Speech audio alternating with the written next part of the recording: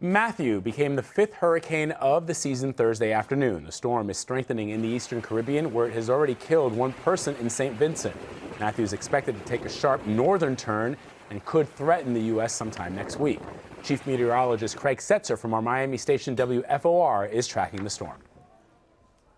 Matthew this evening had 75-mile-an-hour winds, moving to the west at a pretty good clip at 17 miles an hour.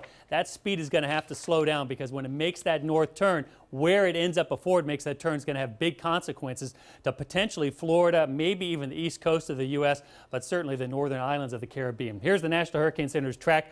Forecast to become Category 2 on Saturday and then lift to the north. Monday, this general time frame, basically between Jamaica and Haiti, and then Tuesday into Cuba and the Bahamas. Once again, a track further to the west means that potentially Florida could be affected. There's been lots of uncertainty with the models. So far, at least through the first part of the weekend, pretty good consensus, but it's where that northward turn takes place.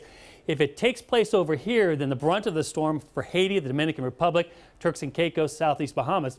But if it gets further west and here, certainly we in the United States will need to watch it because it'll take a track much further west, but still a lot of uncertainty. Vlad? So, Craig, is it your sense and your analysis that perhaps we'll have a better sense as to whether or not it will hit the United States by Wednesday? Well, I think on Saturday, where it starts to make that turn is going to be a big issue here because once again, if it makes the turn very early, then it's probably going to stay out to sea once it gets through the northern Antilles here.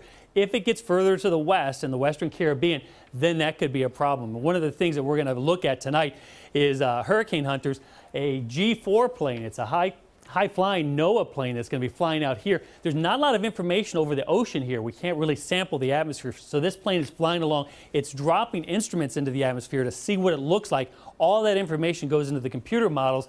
That plus the latest Air Force recon plane now investigating the system. That's all going to help improve, hopefully, tonight's models, and we'll have a little more certainty going forward. All right, something we'll certainly be following. Craig Setzer in Miami for us. Thank you, Craig.